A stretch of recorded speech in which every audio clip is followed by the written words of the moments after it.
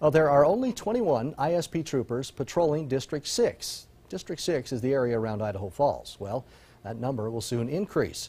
Eyewitness News reporter Luke Jones is live in Idaho Falls. Luke, how many new troopers will be coming to eastern Idaho?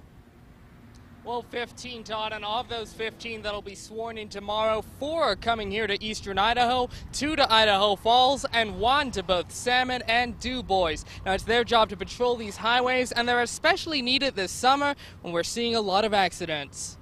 Basically, our boundaries go from here to past Shelley, out to Swan Valley. And with just 21 troopers to patrol this area, Sergeant Chris Elverud with Idaho State Police says it's not always easy, especially in rural communities like Salmon and Du Bois. If they have a major crash or some type of major incident, they'll have to send a guy from Idaho Falls. Of course, it takes, 2-hour response time to get up there. ISP used to have resident troopers in both communities, and now that they've left, their positions have been vacant. One for 2 years. Lose people to attrition, retirement, and so we're always training, losing people and training. But there's new hope for ISP as 4 new troopers who'll be sworn in Friday will be heading to eastern Idaho, 2 destined for those rural posts. It comes at a fairly steep cost. We'll invest around $150,000 per trooper.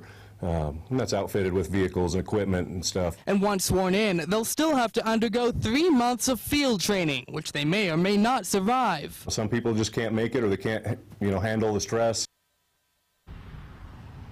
So bottom line, ISP has to spend a bunch of money on recruiting people with no guarantees. The good news, though, once new recruits successfully pass the training program, they usually stick around for quite a while. We're live in Idaho Falls. I'm Luke Jones.